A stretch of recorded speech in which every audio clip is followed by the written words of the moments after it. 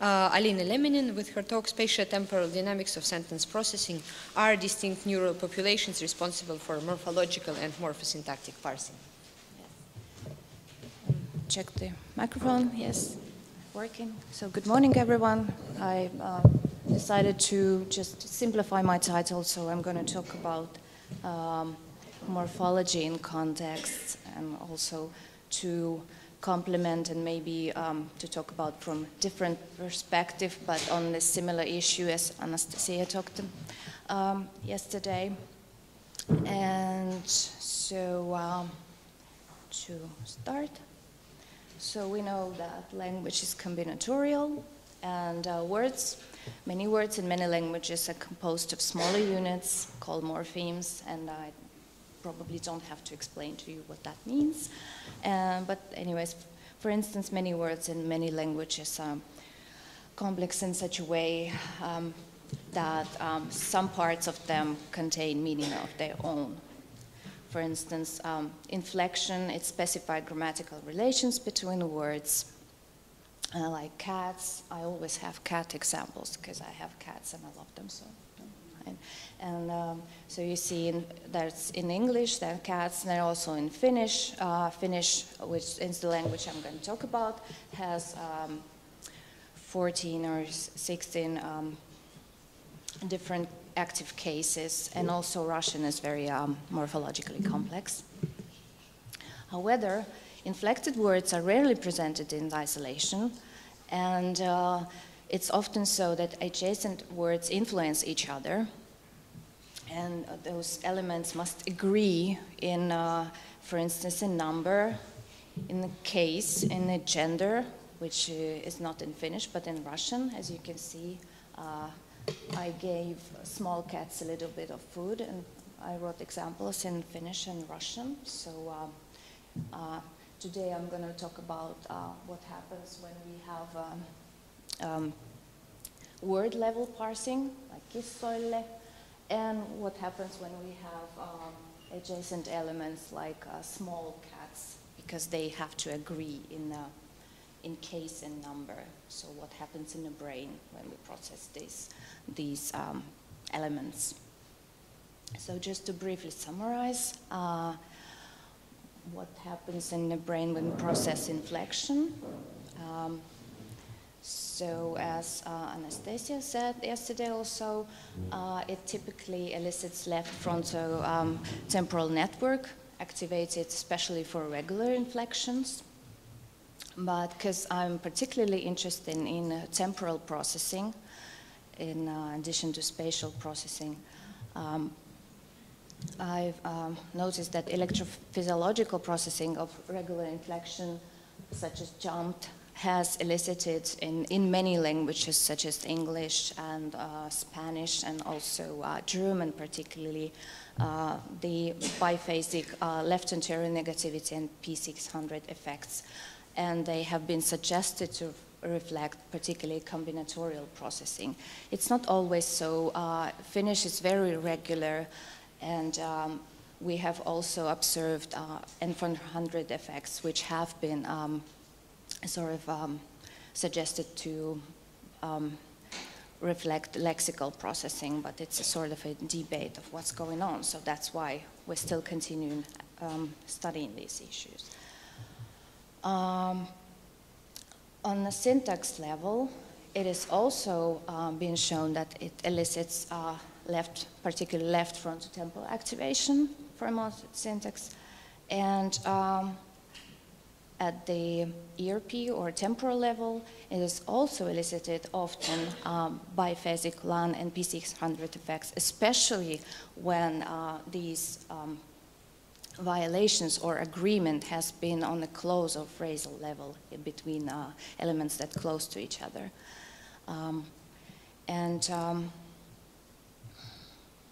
And also in Finnish. And what has been an interesting motivation for the study I'm going to talk about is a recent study by Newman et al.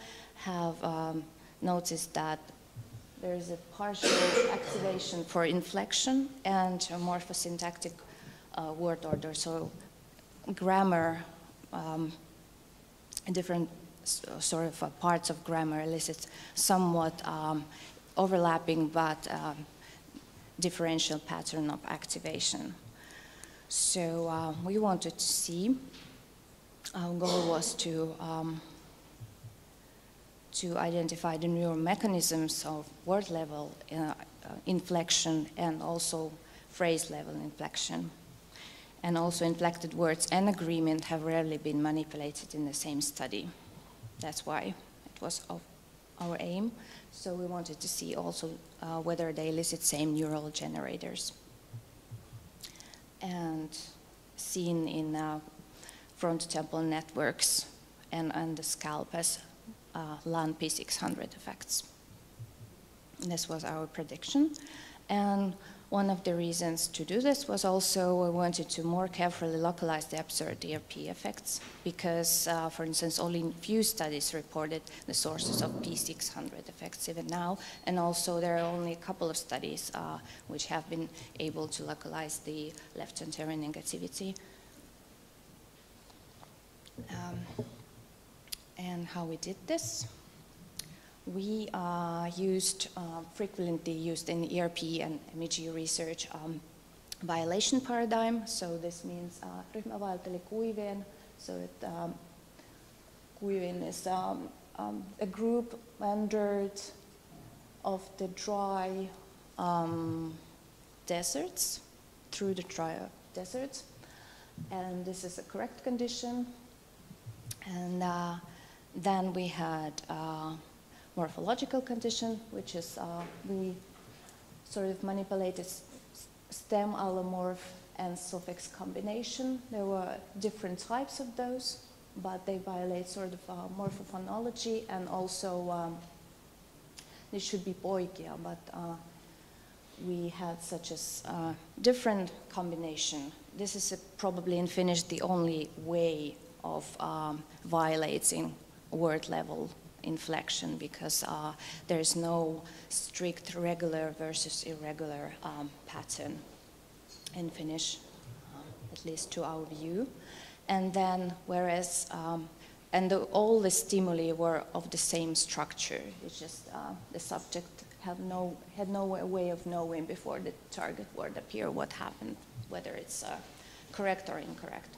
And then we had agreement violations, so kuivin was plural, and the aavikko was, for instance, in the singular, and all of the words were inflected too.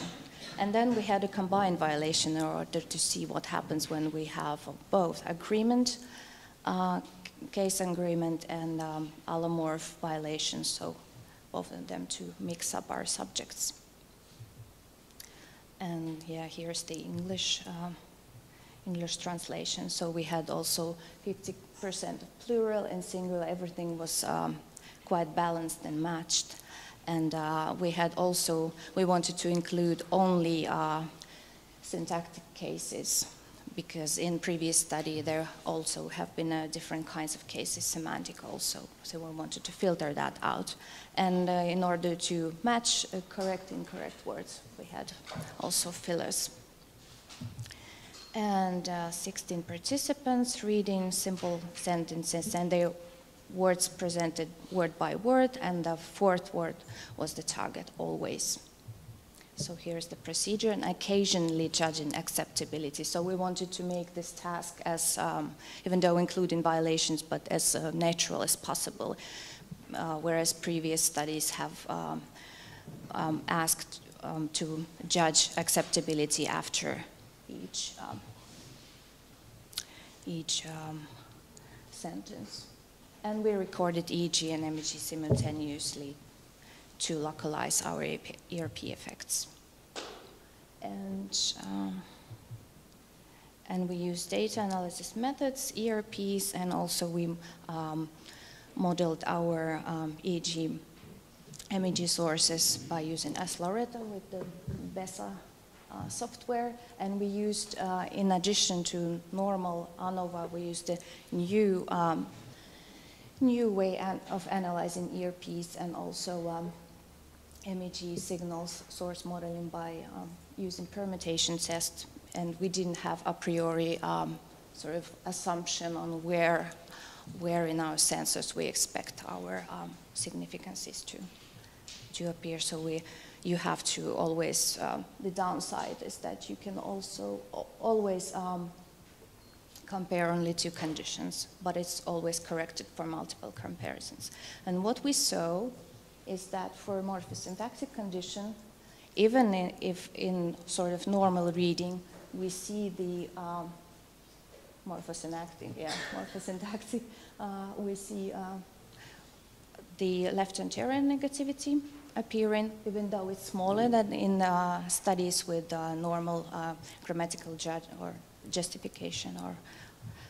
And then we do not see in morphological condition the same effect as for morphosyntax, and combined condition has elicited a larger left anterior negativity.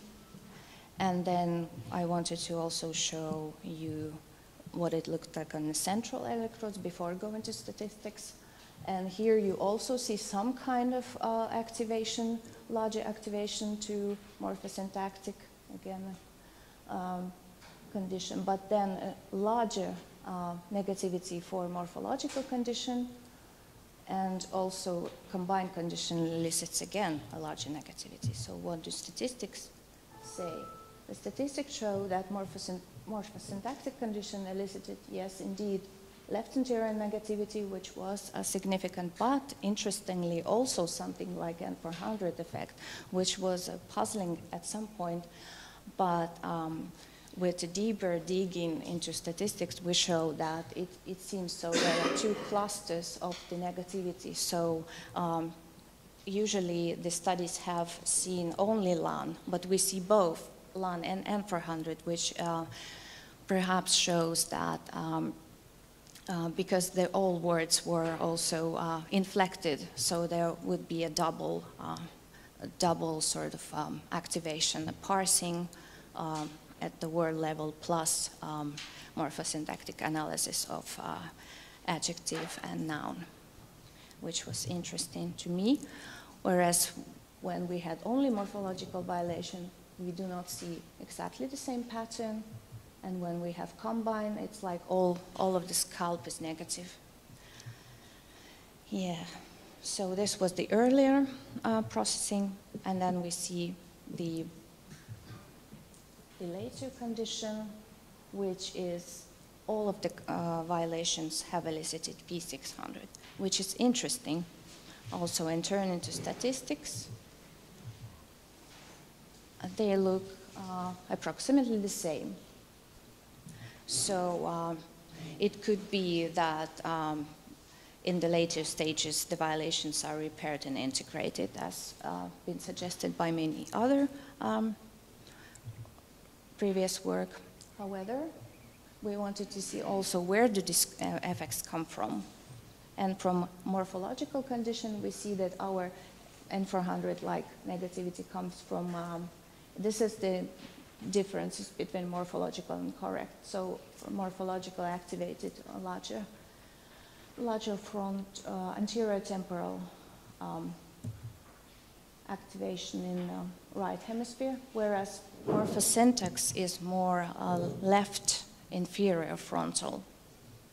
And it's the activation which is strongest shown in the axis. Whereas in this earlier window, we see that combined condition is something like larger and elicits more significant clusters. So it's not exactly the sum of the two activations, but it's more like a larger network, something additional going on.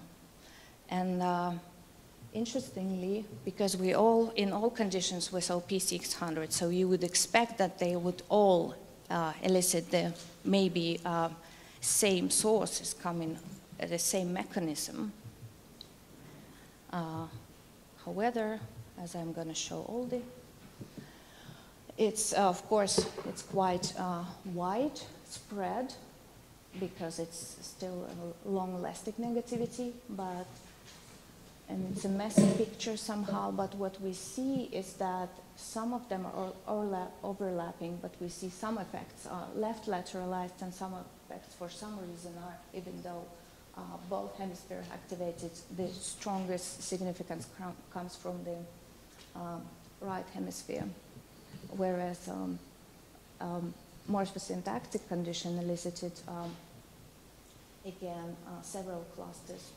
So there's a lot of simultaneous, even maybe P600s going on, something that nobody has done before. Just so it's interesting, even though it looks on the scalp that it's the same type of effect. It seems to come from different parts of the brain coming out simultaneously.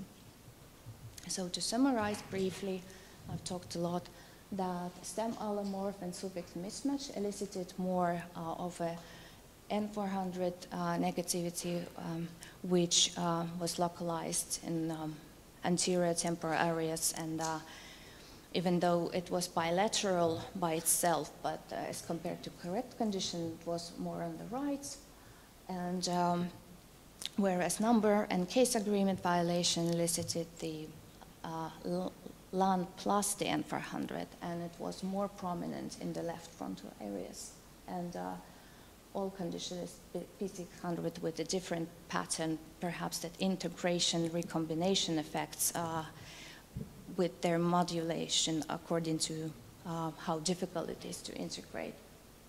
And so frontal networks perhaps reflect combinatorial hierarchies in the language. So it seems that, and to some extent, even though in the later time frame there are similar and overlapping, but in the earlier stage they're at least partially governed by them distinct neural mechanisms. So I wanted to thank our group and also BioMag Lab for letting me year after year record the data there. And it's our group in Sibiu in Helsinki, led by Teija Kuela. So thank you for your attention, and please grill me now.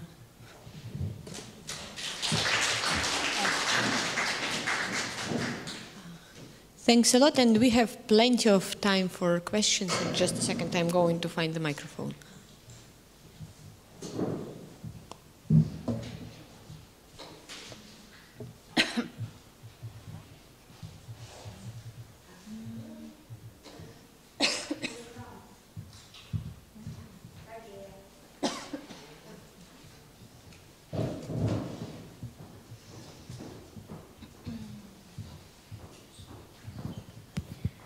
Hi. Hello.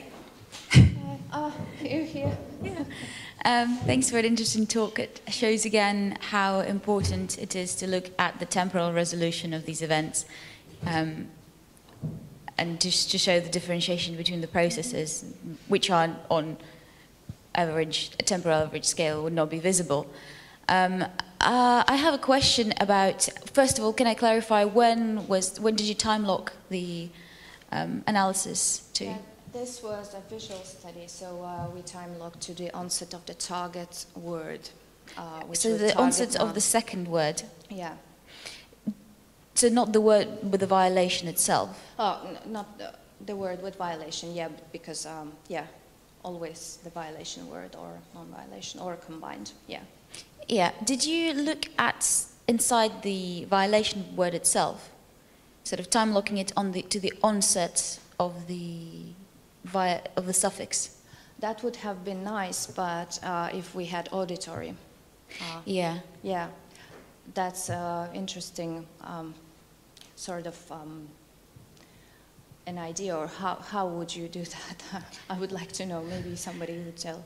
Except if you time lock or record eye tracking. Yeah, that's what I was thinking. That's something, yeah, that's something we're currently doing, but not that them. Yeah, so you presented words kind of in a line. They appeared one by one, or they flashed?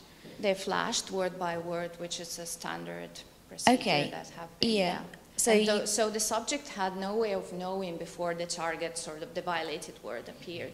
What was the context was always the same for.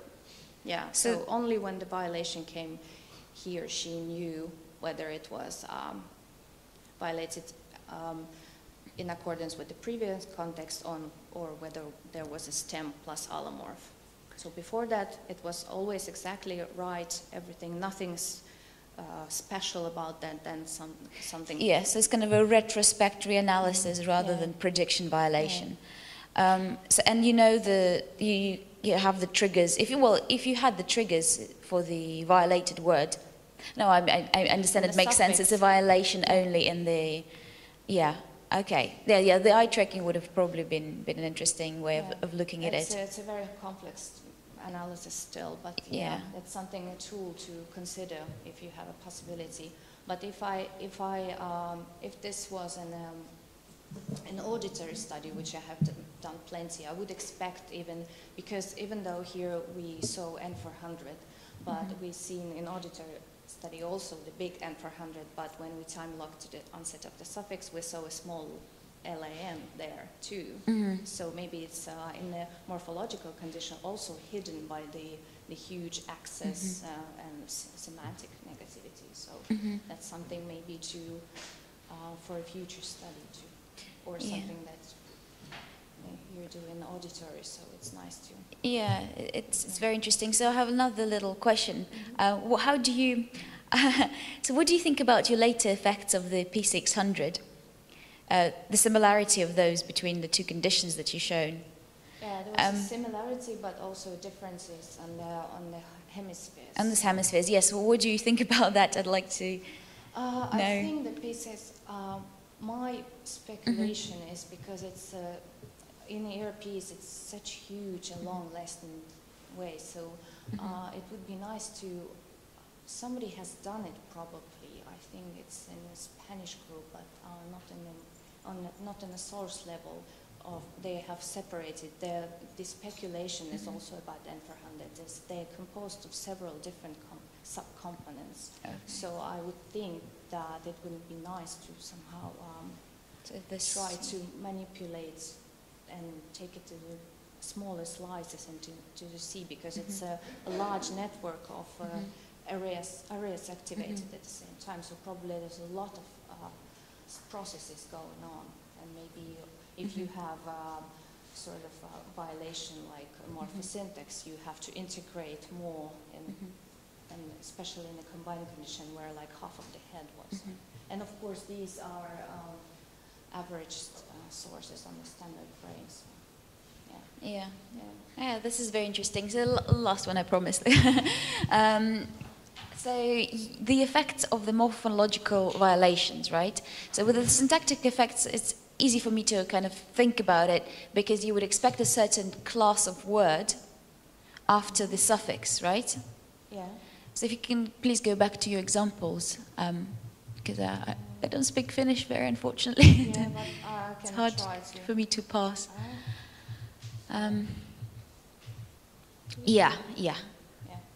That's it. So for the syntactic conditions, the agreement violation, right? It's kind of easy to know what you're expecting. So in a way, you have an expectation violation because you expect a word of a certain class, right? So, but for the morphophonological violation, I would have thought that all the effects that you would see to do with morphophonology, you would see time locked to the onset of the suffix, and not to the onset of the second word. So how do you disassociate between the effects of kind of retrospect retrieval? Because you don't really, as far as I understand, you don't really look at the morphophonology in this case. You mean what kind of violation or what kind of process here in morpho? So if you time lock all of your analysis to the second word, right?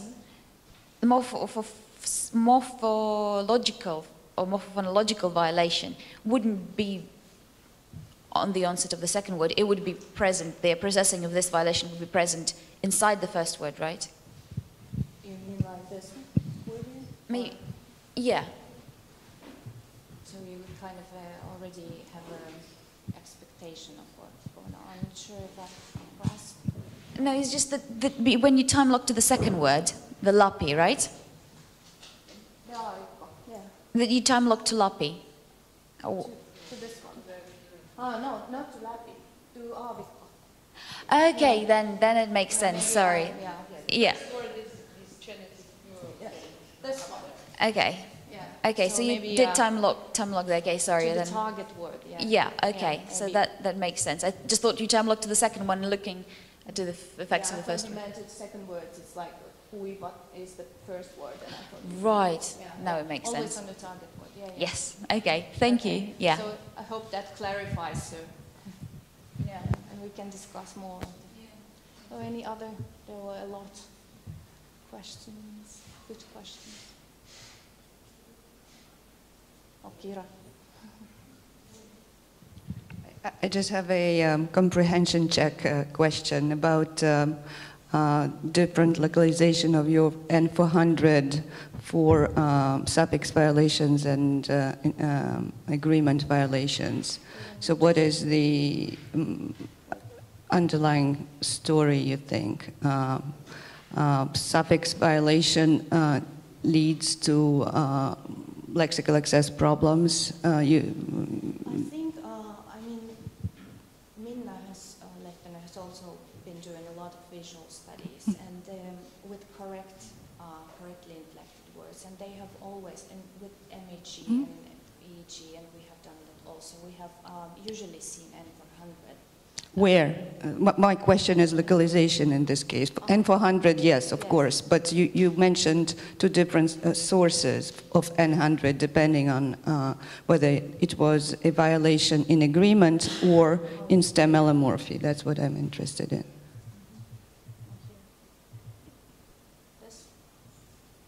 This is what we meant.